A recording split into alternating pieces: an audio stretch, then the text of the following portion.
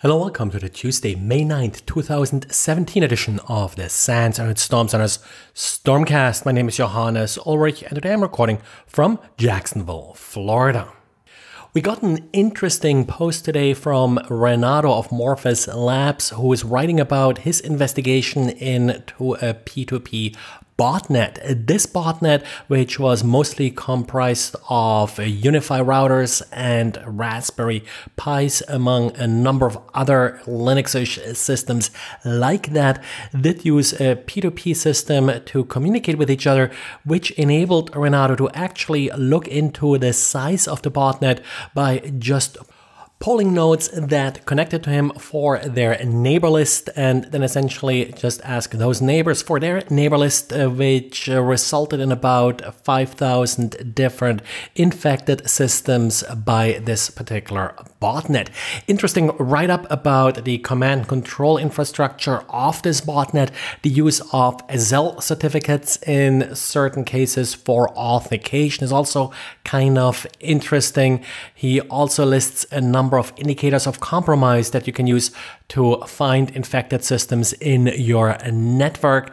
Now, the main infection vector here appears to be weak passwords, just like that. So often before I mentioned Unify, the Unify routers often are configured with a default UBNT account and password.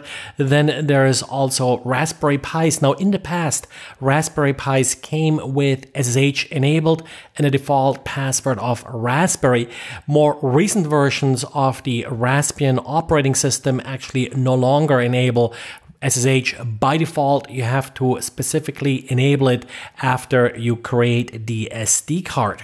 But typically, these botnets aren't very picky. They take any Linux system or Unix-ish system they can find. In this case, as we have seen before, the binary that's being uploaded comes in various versions for different architectures. And if you downloaded Handbrake, the popular video conversion utility for the Mac last week, you may want to double check what you actually received, because at least one of the mirrors being used by Handbrake was compromised and malware was added to the download. Yet another reason why you should always check checksums before you install software or verify digital signatures.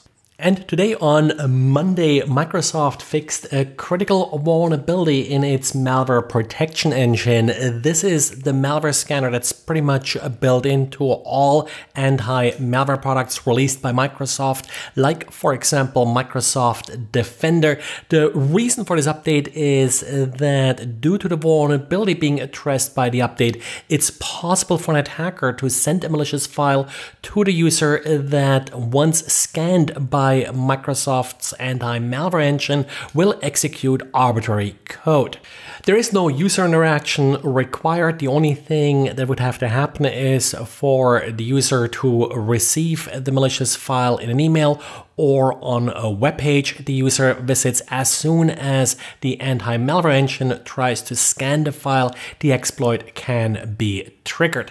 This was applied today on Monday, a day before Microsoft's Patch Tuesday, in part also because it was just rolled out with a regular signature update for Microsoft's anti-malware engine. According to Microsoft, the exploitability is actually only 2, so not super critical, not already exploited in the wild.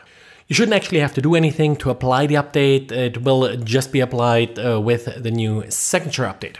Tavis Ormandy also tweeted about this vulnerability on Friday, at least hinting of its existence.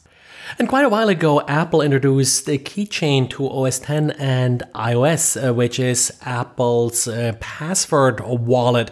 Now, one of the interesting features there is that different devices that are connected to the same Apple account can synchronize passwords with each other. Apparently, the protocol being used here is OTR, off the record. You may have seen it in instant messenger applications. Overall, a pretty solid protocol, but as usual, the problem tends to be in the implementation of these somewhat complex protocols.